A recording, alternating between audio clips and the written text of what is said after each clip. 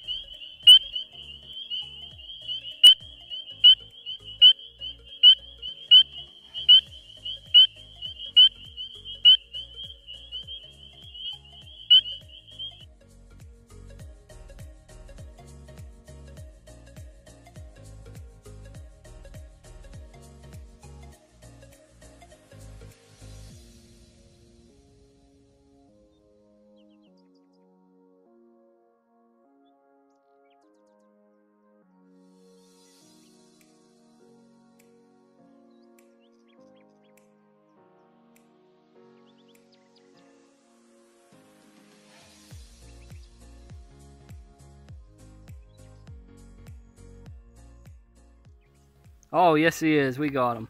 Don't slime on me now. It's worse than half of the venomous stuff around here. Yeah, I didn't know the difference at first, but I can see it now. Yep, and these guys don't really go anywhere near water. Do they go to water to breed? No, not to the... I don't think they do, no. Because this is a woodland salamander. So this is relative of the redbacks, as well as the whirlies and the ravine salamander. That has to be the largest woodland salamander I've seen in person. I think these are the largest. The whole complex, the 13 species of slimy salamander, they're the largest, to the best of my knowledge.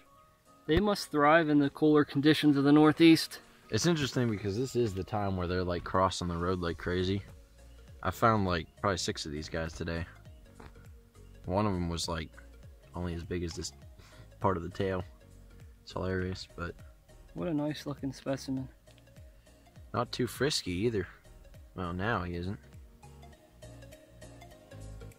Yeah, I always like salamanders. I mean, do you think these guys are consumed by any frogs or toads out here?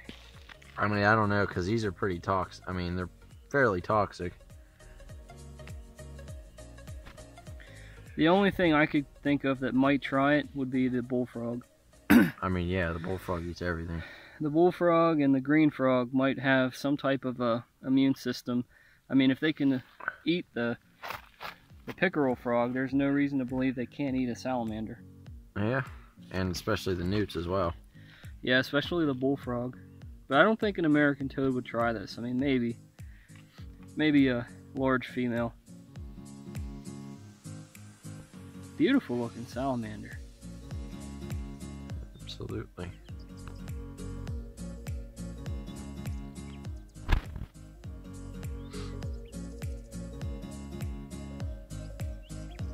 He's just looking around like, where am I? These guys have big eyes too. Yeah, they're really cool. Well, if you want to set him down, yep, we can put him on his way. Oh, he decides to jump. Now he's got something on his mouth. He does not want help. He does not want help. All right, buddy. Well, stay safe out here. Doing what you do. We're out here. We have found a spot where the gray tree frogs are, and yeah, they are up in trees. Yeah.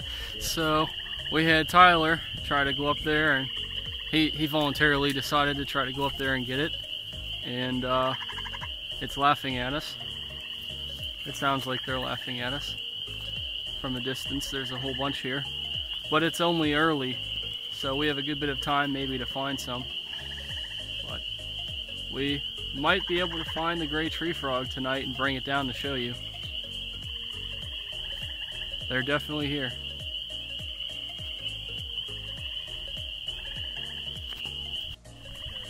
He's not going to get out of my sight now. Here we are. I put water shoes on and I climb trees. And then they're down on the ground anyway. This is a youngster. This is a wild gray tree frog here.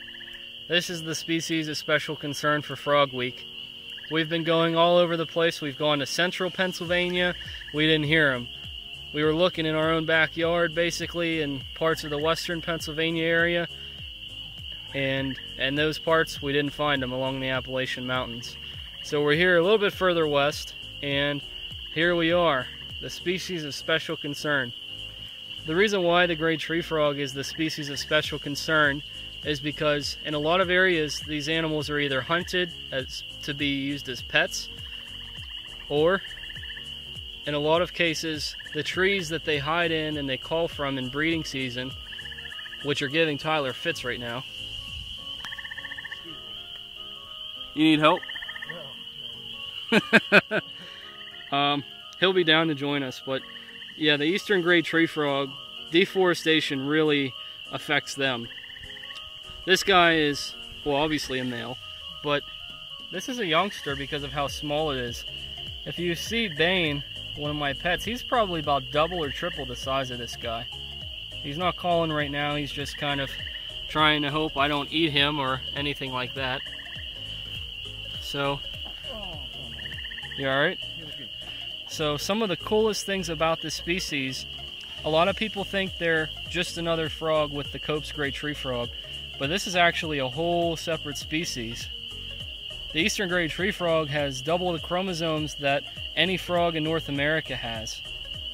Also, we can't show you right now, we're not going to torture this animal, but in between its legs, it has a yellowish type skin, and that signifies some type of a toxin that this species contains.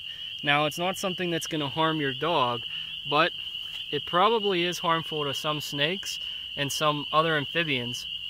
Now, probably the bullfrog can eat them, and my guess would be so could the American toad if they really wanted. However, there's not too many amphibians that really try to consume these guys. For one, they're a much larger tree frog species than most in the United States, and for two, the eastern gray tree frog is pretty hard to catch if it's 30 feet high in a tree. So the best time to try to get one of these guys, even for people, is down on the ground where they're trying to breed. So this guy here is really special. He's the only frog right now outside of my pets Christian and Bane we have documented. So it's truly special to see these guys. But one thing I will say for Frog Week is please do not try to buy these animals online, because this guy here, let's say we're out somewhere in the middle of the woods, somebody finds them, this will be a quick buck for somebody. And I'm not saying it for somebody to go and do it. I'm saying that because this is their natural habitat. And if we continue taking these guys out of their natural habitat and then they lose it in the process, we're just screwing ourselves. We're really shooting ourselves in the foot, because these guys will go extinct if this rate continues. The state of Pennsylvania, these guys are said to be abundant, but in a lot of places they're not found. So it's truly a species that we'd like to offer up of special concern. We've had to come to a special part in Pennsylvania to really document these guys where they're protected. So these guys won't be poached from here, hopefully. But the eastern gray tree frog, man.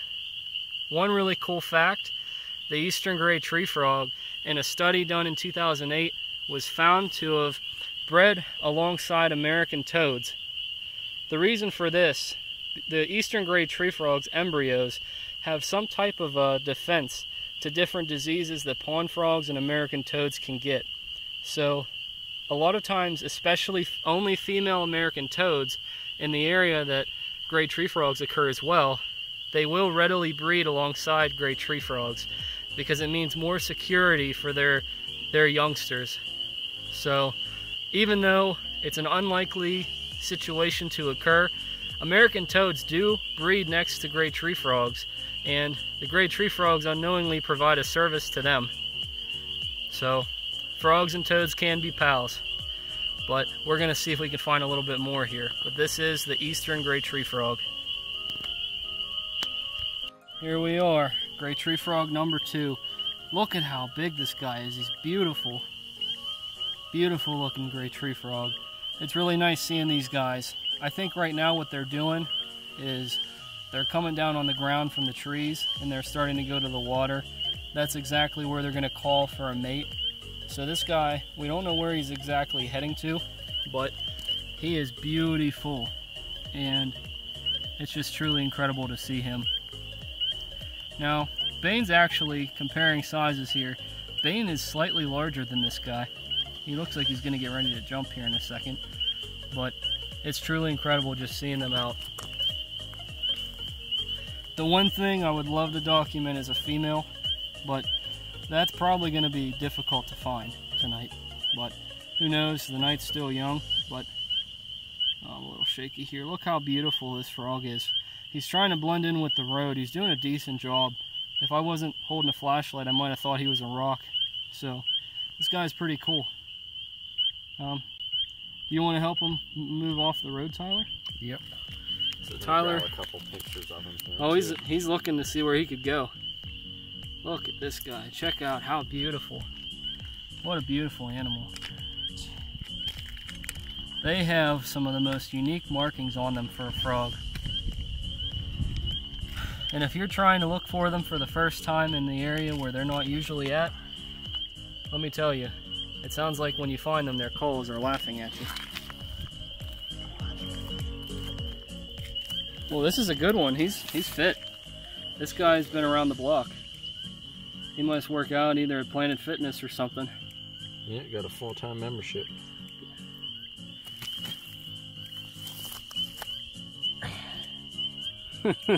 Oh, look at those muscles. Oh. Alright, we're gonna get off the road. He's going the wrong way. You want to take the camera and you want me to get him? Where do you want to put him? I wanted to take him to where he was headed. Come here. Come here. Come here. No, come here. Come on. Stick to me. Talk to me, babe.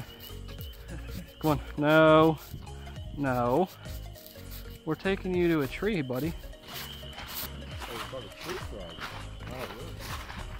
I think if he jumps, I'll put him on this tree trunk here.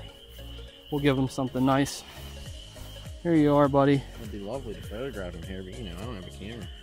Oh, now he doesn't want to get off. Look at this guy. Beautiful markings. The eastern gray tree frog.